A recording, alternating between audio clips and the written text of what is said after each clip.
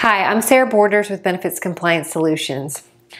Last week, the departments issued yet another round of FAQ guidance, this time primarily focused on the Braidwood decision, which essentially struck down part of the ACA's preventive care mandate.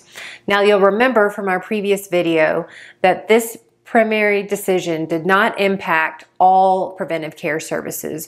It only struck down those related to the USPSTF's A or B recommended services, and that essentially is a list of services that they have ranked with an A or B rating that they recommend plans cover, and essentially they have to cover them with zero cost sharing.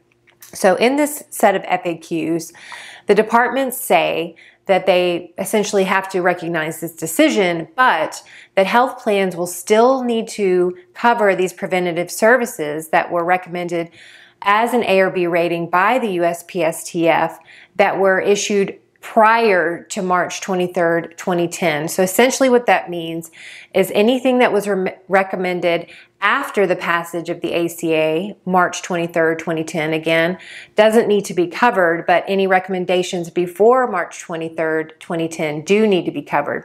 What that is exactly, we don't really know, and they say in their FAQs that they anticipate providing additional guidance with respect to the pre-March 23rd, 2010 recommendations.